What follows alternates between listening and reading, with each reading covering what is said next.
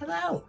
Well, today I'm going to take you back to your primary school days, and we're going to do a show and tell. Do you remember when it was your turn to do the show and tell in the morning? That night you went home and you decided what were you going to bring to school? Were you going to bring your favorite teddy bear or your Banky or some Lego something that you made? Well, it was exciting for me as a teacher. I always taught primary grades. And today I have a lot of things to show you, including my lace blouse, my teddy coat, which you're all waiting to see, some makeup. I have my amaryllis. Do you remember the first day I showed you this? I am doing great. And as you know, we have the contest going on with 4 or 5 of the kids to see whose amaryllis would bloom first. Oh, someone else. I got a text last night from Patrick, the elf on the shelf, that every year visits us here on Nanny and the Moose. And every day he hides somewhere else, and you look for him and let me know when you can find him. Sometimes he's in unusual places, sometimes harder than others, but we're gonna find Patrick and play that game again. I'm trying to find some fun things for you to do. You know, for a lot of people, the holidays, Christmas season brings on the blues. And it's very understandable. Sometimes we don't see family. Sometimes we're not feeling well. You know the drill. And if you can get excited about some tiny little simple things like finding Patrick or doing something fun for yourself in the house, do it. Try hard not to get those blues. Now, I've done most of my makeup this morning, not on camera, because I have so many things to talk about and show in this video. And I saved the one part that I always mess up, at least 99% of the time, is my under eye lash line. And the reason I like to do something is because I have pale eyes. And when I don't have mascara on or something under my eyes kind of disappear. And I want them to pop, if that's a word. When I try and put mascara on my lower lashes, I don't like that black harsh line. So I've never used one of those pens or wings or anything like that. I like a less is more look, if you can say that. But I've tried to put mascara. I do have some lashes. They're not real long, but they're there. And I sometimes take my brush and I try to just touch those lashes. It never works. I always get a blob or a line that looks like there's mascara on the skin. So what I've done, I think I told you that I did send away for some crayons, because I felt, or I had heard that you could put something under a creamy crayon on and then sort of blend it in, and it would at least define under your eyes. So I'm going to do that with you now. Now, this is called a jumbo, I guess, a jumbo stick, and it's made by NYX, N-Y-X. And it was only $5.98, I think. And it says that it is blendable. Now, a lot of them say waterproof, doesn't move. But I wanted one that maybe I could blend a little bit. And I ordered the color bronze because I didn't want the black. I didn't want the brown. And this is kind of a shiny bronze. And I'm going to try and do it now with you to see if it's going to make a difference. Now, number one, I'm going to have to use a mirror. I think that's half my problem all the time.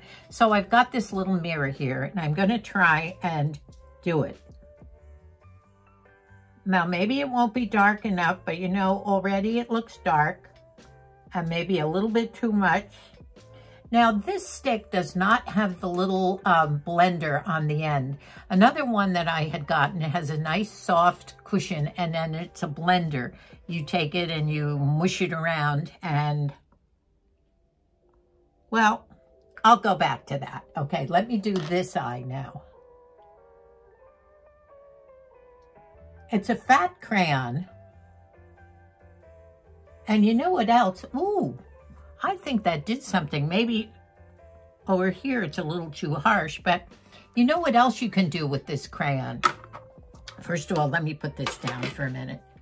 My table here is so crowded, and this is where the Christmas tree is going. We got to do something with this mess here. Now, let me show you this. Do you see the color? It's sort of a bronzy color, brown enough for someone who doesn't want a black look under your eye. And as I say, it's very creamy. I guess you sharpen it with a pencil. It's not detractable at all. But I wanted the creamy one to be able to mush it around. Now, you also can use it above your eye up here for a darker look. Dare I try it? Should I? Let me move this a little closer and you can help me do it. All right, let's see. I'm looking into the camera when I should be looking into a mirror. That's part of my problem. All right, let's see.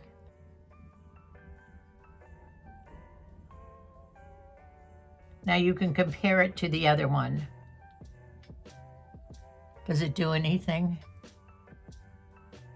Should I leave it alone? Maybe a little bit out here.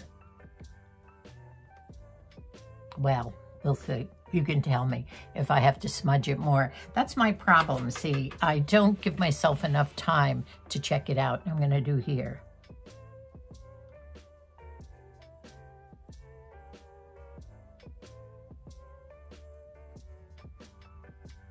Okay, well,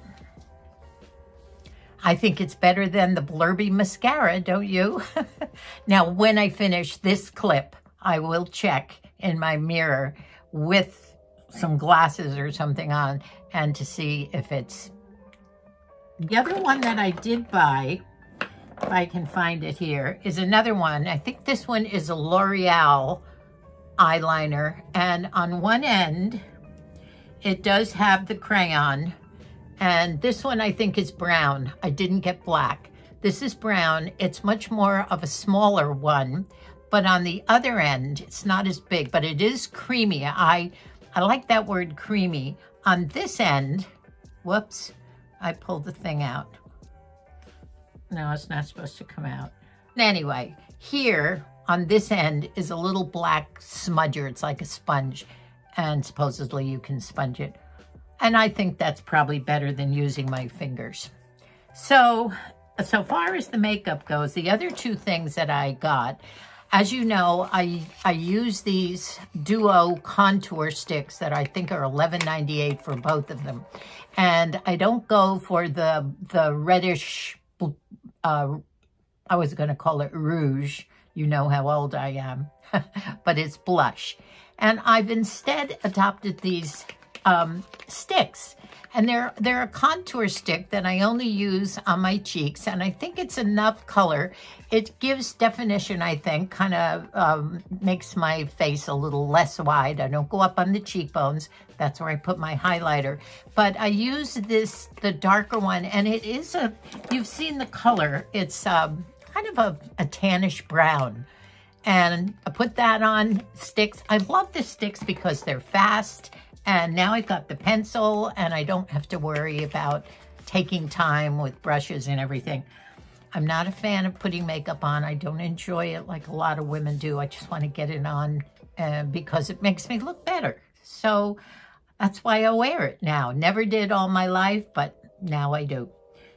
Okay, I'm going to tell you a funny story about perfume. I think I might have told you that since 1969 or 70, when we lived in Scotland, I have worn an Estee Lauder perfume called Estee.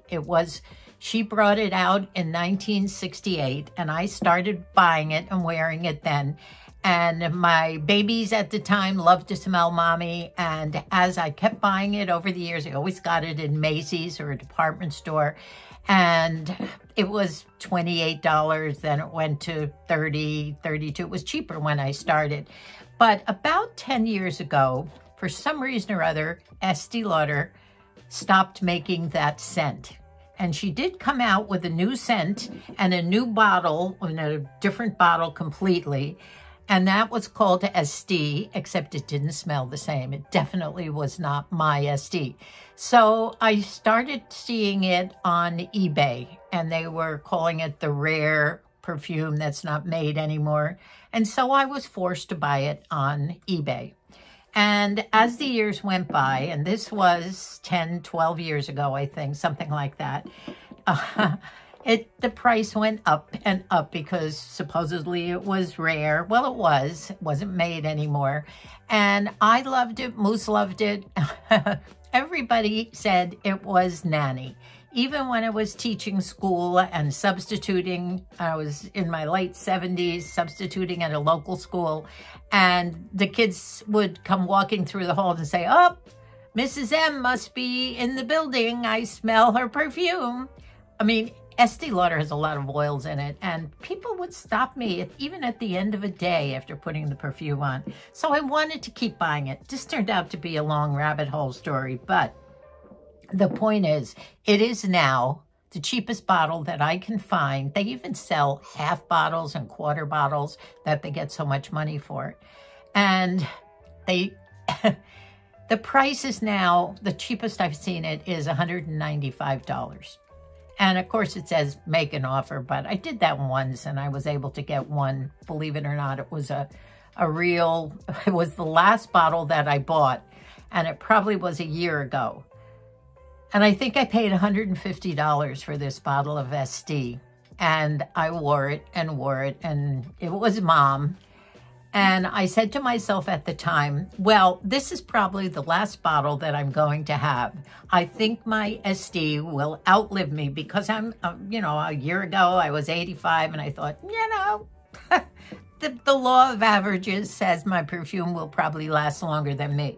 Well, guess what? It didn't. And a couple of months ago it ran out and I'm still here. So I'm debating. I did have some WINDSONG that I used to wear in high school and college, and I've been substituting with that. And I've had some complaints from some of the kids. You know, Mom, you're not smelling the same. What's up? I even had a neighbor who said that when we visited them one time, she could still smell me in her couch 3 weeks later. Now, you could say that might be good or bad. Bad for Mrs. What's her name.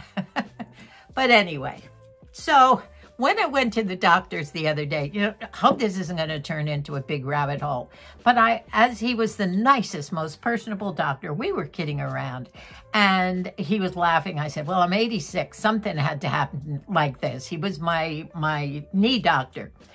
And I said, I told him the story about the perfume and that I vowed I probably didn't have to buy another bottle, but I said, here I am, and I'm debating. I said, now those things, darn things, are $250, $300. Some are even more. They're outrageous. Why? Obviously, I wouldn't pay that. But maybe for my one and only Christmas present, I might try and make an offer on a $195 bottle.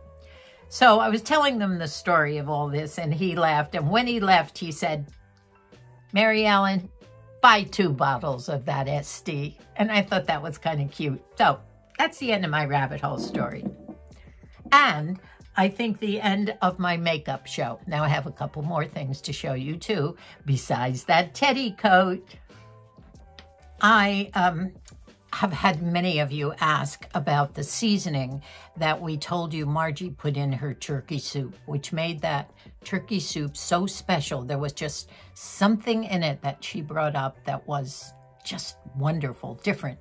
I thought it was anise, that licorice spice, but she showed me what it was, and Moosey immediately sent for some. Now, you can buy this on Amazon. I think it's also sold in the Amazon Fresh store. Okay, this is the original Creole seasoning. Creole seasoning. Now, it is salty, so watch that. Taste it first. You're going to get a strong salt test. But when you put in, I put this in, I made tortellini soup the other night, which was so good. I'll give you that recipe another time. The maker of this is Tony Cachere. Now that's probably pronounced wrong, but I'll spell it. His last name is Cachere. CACHERE''S. So it's Tony Chachere's Original Creole Seasoning. And if you will, I think we paid $3.98 for it. Delicious. Actually, Moosey bought 2 extra ones, one for Matt and Cindy for their soups and things. I think that's all my show and tells. I showed you all my makeup, my amaryllis. Patrick arrived today, so keep your eyes peeled, by the way. This is bothering me a little bit here. I wish I had one of those nice, big, long, skinny necks to show off this beautiful lacy trim. Now, this too, I think I might have, you might have seen this. I wore this to Tessie's bridal shower at Debbie's house, and I got a lot of compliments. Look at the sleeves. Is this beautiful or what? It's gorgeous, and it's not what I'm wearing to the wedding, but I thought I would wear this because I can put my coat over it. Now, I have my new little booties. We're calling them booties because they're short boots. It has that tiny kitten heel. I've been walking gingerly around the house. That means carefully. And they're not a problem.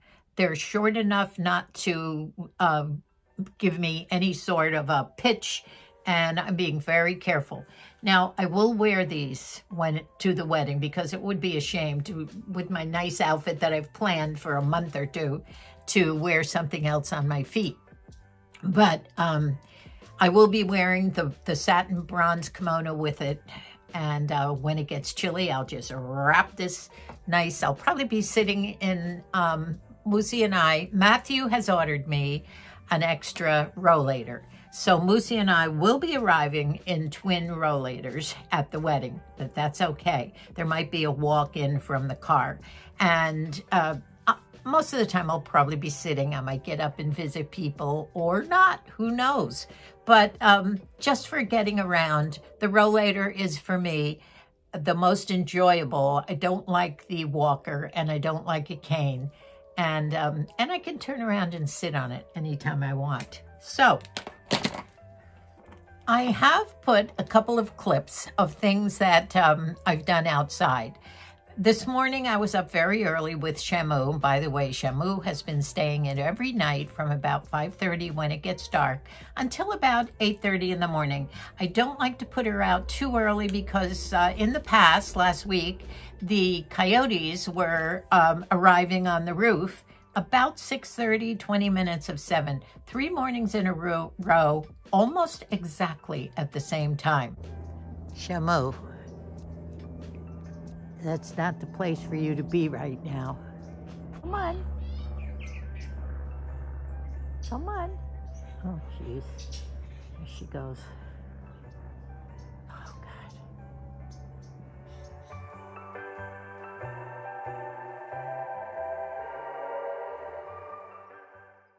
I started to tell you a little while ago that I was up very early this morning, and when I went out with Shamu, I decided I was going to take the pumpkins away from the front door and also the Thanksgiving wreath off the front door. And I found a tub right in my patio that hadn't been put away in the shed. Now, see, those tubs I can't get to. So someone's going to have to help me. And I think Matt's coming up tomorrow with the extra rollator and will help me with those tubs. But fortunately for me, I was able to carry all my live pumpkins, and they're sitting out there on the wall. They have not gotten soggy yet. I have about 5 of them, a couple of big ones and some small ones. And I'll just let them sit there until they decide to mush out, and then I'll throw them down the hill, and maybe we'll have pumpkin vines next year.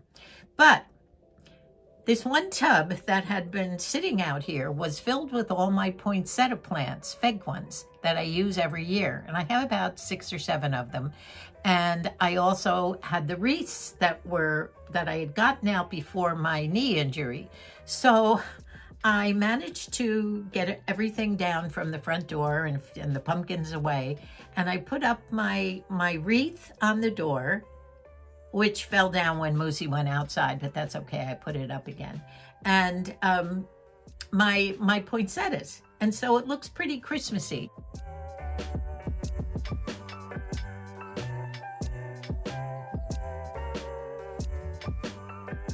Now there's some other things outside that I had started to go through tubs, and they're covered up with blue tarps. I might not get to that, and it might not be the Christmas that it might have been other years.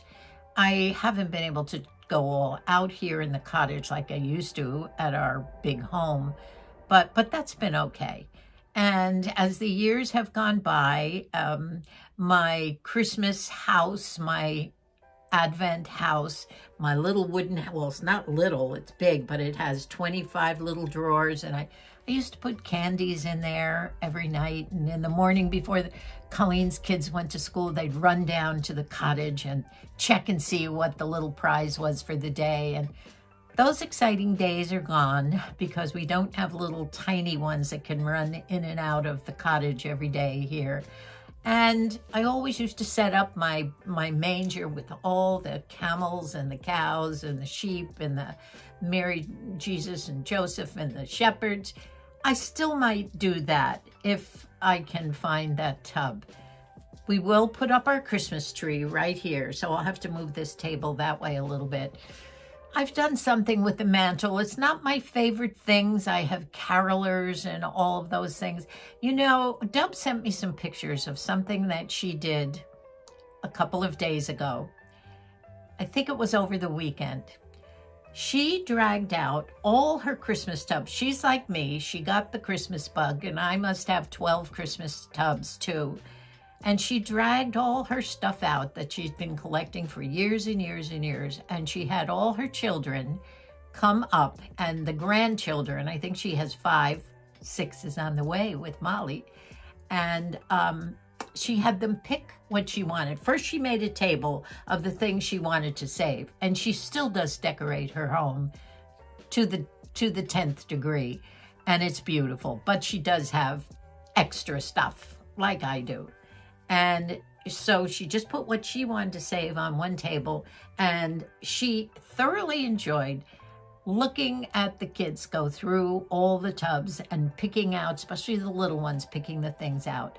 Molly picked out a Raggedy Ann doll that I used to collect Raggedy Ann dolls from the thrift shops for years and years when our 6 kids were little.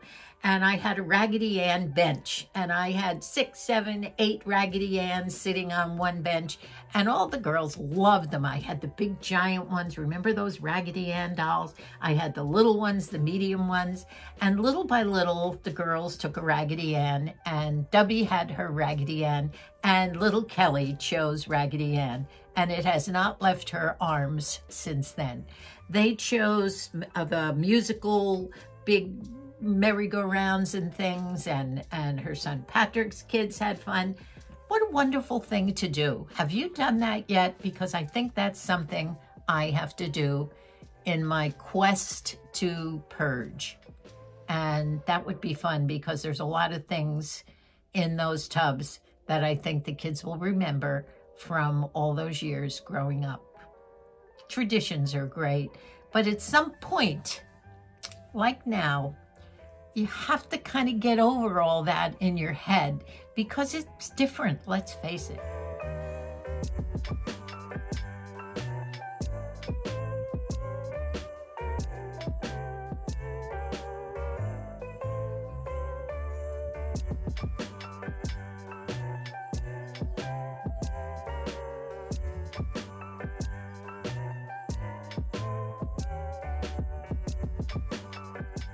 It's not like the old days. I mean, we still do wonderful days. We still do wonderful things on Christmas Day, and we always had our big Christmas morning eve on the 24th, the big brunch and the games that we played. Everybody brings something. It doesn't have to be new, and we would lay them out on the big tables, and I think I showed you pictures of that. I don't think we'll be doing that this year. Of course, we didn't do it for 1 year or 2 years during COVID, and people start doing other things. And although meant a lot to us. I'm trying to get used to all this. And as you know, I'm an optimist and I will get through this. But we're still doing wonderful things. We still always go up, and we're there when Colleen and Micah's kids come down and see the tree. Of course, they're all grown now, college kids, and Shani's a senior in high school, but it's still fun being with them. And then we pop around to a couple of the houses. Now, I don't know whether we'll be able to do that this year or not, but hopefully we'll see at least all our own children at some point. Billy and Bonnie are coming down from Idaho and will be staying down here, probably with Bridget. Bridget is one of Billy's kids. And I think we'll get to go over there because they're not too far away. But I know we'll see everyone. And maybe not all together, but c'est la vie. It's still Christmas. And when you think of the real meaning of Christmas, it's a time of gratitude, a time of looking forward to another wonderful time of our life, eternity, a happy birthday to Jesus. It's time for feelings of a different kind, not so much the merriment and the Santa Claus of years ago, but definitely different when you're older.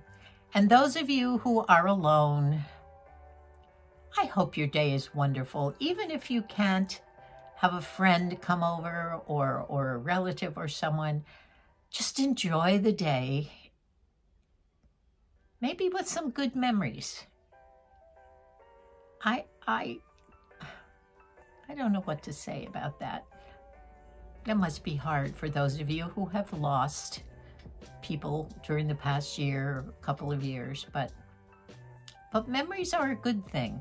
It's not living in the past, it's recalling the past. It's part of your history, part of your life, and I hope it's been a good one. It's time to show the coat. And then I have to get busy around here.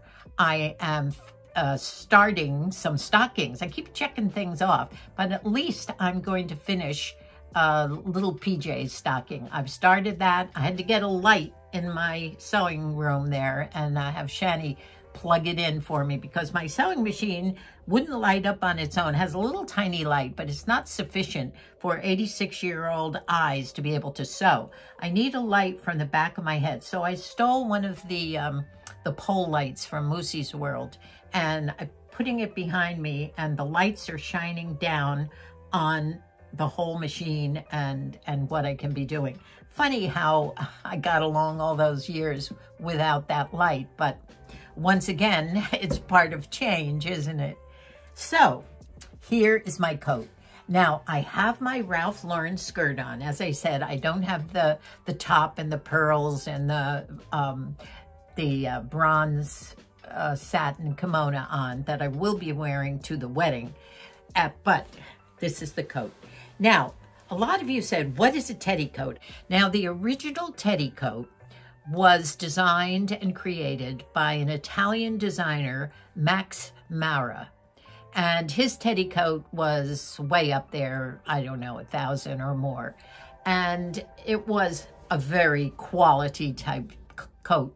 But the main thing was that it was a faux fur that looked kind of like a teddy bear. And whether it was a high pile fleece or some other kind of a faux fur, I don't know what his was, but it did have the nice big collar down the front and it was long. But I found a coat on Amazon that is not Max Mara. It qualifies as a teddy coat and I adore it. I never would have bought a Max Mara. I never would have been able to, nor did I want one. But when I saw this, I realized that this was the coat that would go with my outfit and would keep me very cozy and warm during the wedding, which is a tented outdoor wedding at 4 o'clock. By the way, it's on Friday. And at the same time, I could get a lot of wear out of this coat all winter long, just throwing it on. Now, the teddy coat, I think, was designed about a year or two ago, but it's been very popular and I believe still is. Teddy coats are made in 3/4 length or the longer length and various different designs. But this is the one I love, and I'm going to put it on for you now with my booties too.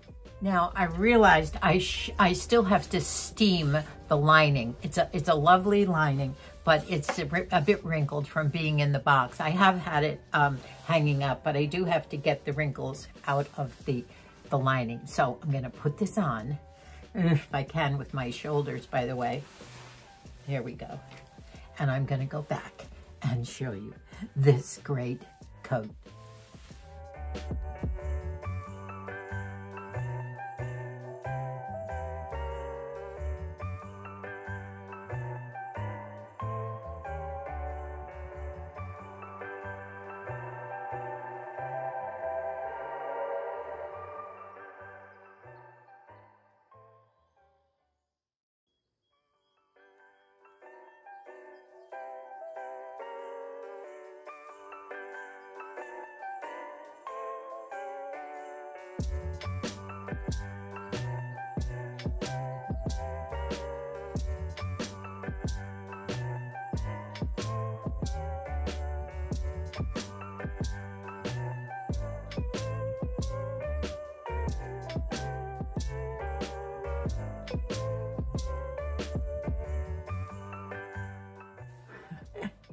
Don't you love it?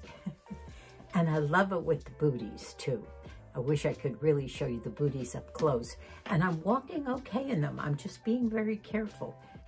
What I love about this coat is it's warm. It's not flimsy at all. It's so cozy. The sleeves are a great length. I love the full length of it. Now there are two, I guess, buttons you could button it with, but I kind of like it as a coat that you can just let it go over jeans or skirts or any outfit whatsoever. The collar is great. Now, if my hair were up, and I haven't decided how to wear my hair, should I wear it up or keep this hairdo? I don't know. But if the collar is up, you know, it would keep your neck warm. I love the lapel, and I think I paid $60 for this coat. Now, it was part of the Black Friday, Cyber Monday type thing, and I think now it might be $12 or $15 more. But love the lining. It has a beautiful lining. It's not cheaply made, and for the money, I think it's a great dupe for Max Maris. But I kind of like this. It's playful, and I'm telling you, it's going to keep me warm. I could go up to Big Bear Mountain and probably sit and watch the skiers all day in this. By the way, I did do another round of my Remington hot rollers this morning just to kind of refresh it. The curls had sort of dissipated, and I wanted to see it one more time to see if it would do it a second time, and I haven't washed my hair since. And it did. It took them nice and tightly. I did put that spray on first, and it did keep them. So I'm debating about whether to keep my hair down or to put it up for the wedding. I hope you enjoyed my little show and tell. I had a lot of things to show you, and I know there's probably some things I forgot. I did show you the blouse. I will put these, the information. Now, as you know, I don't have an Amazon store. I don't have links to all these things because I don't get anything. I just tell you what I like, and you go ahead and order it on your own. They're not through me. Now, the wedding is this Friday. I'll be putting this video up tomorrow, which will be Tuesday. It's an exciting time in the family. Tessie, of course, is all excited. She's picked up her dress, and fun times ahead. Debbie is all excited as mommy of the bride. So until my next video, which will include wedding clips and whatever else is happening around here, I love you all. I thank you so much for all your wonderful comments and putting up with a few of my little upside down videos. Some of you said you just put it down on your desk and it turned the right side up and you just watched the whole thing before I finally had to take it down. So Good for you. Sounds like something I probably would do. Bye for now. I love you, and God bless us all, everyone.